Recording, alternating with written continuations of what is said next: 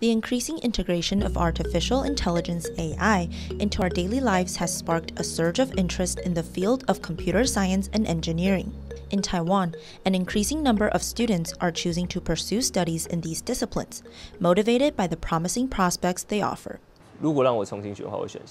If given the opportunity, I would prioritize selecting departments rather than schools during my undergraduate studies. I would likely choose National Tsinghua University or National Yanming Xiaotong University.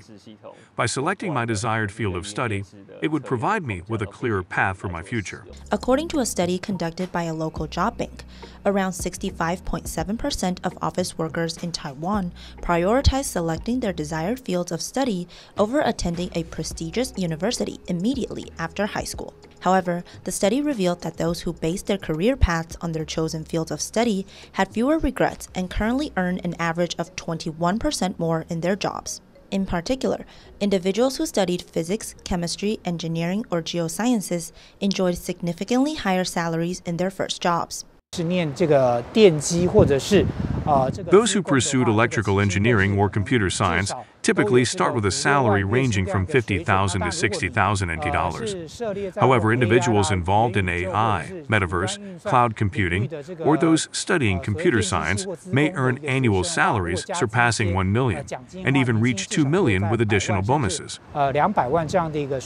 University students are now considering the expanding job opportunities in the AI sector when making their academic decisions. The NTU Office of Admissions highlighted that the electrical engineering department has become the most popular choice among students seeking to switch majors, with 67 individuals making the switch this year.